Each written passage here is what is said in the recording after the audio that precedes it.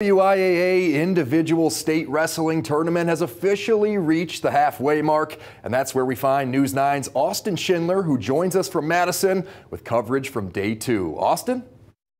Well, Keegan, the Kohl Center was absolutely rocking this afternoon with the Division II and Division III quarterfinals. Now, we just finished up the first session here as 25 area wrestlers punched their tickets to the state semifinals. In Division II, how about the Medford Juniors showing out at 157? Gage Losowicz showing off the Raider pride, dominating Bryce Lenzendorf. No surprise that the 2 seed is moving on. He's got Darlington's Braylon Gable for the shot at a championship match.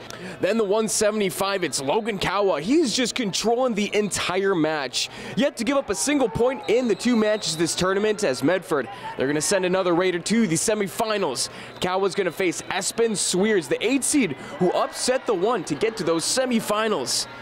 Now to D3, and an absolute shocker, the Stratford freshman and underdog Aaron Netter takes down the number 3 seed by decision. A great moment from the freshman, fired up, and deservingly so. The youngsters bursting onto the scene here.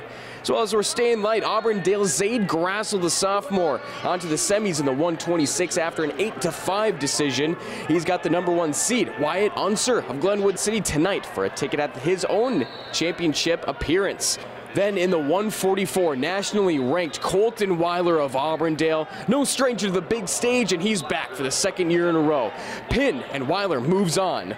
Stratford's Carter Lewick also with some experience on the big stage at 175. Aggressive right off the bat, and he'd wear down his opponent in a 5-minute pin. The Tiger gets his admit 1 to the semis.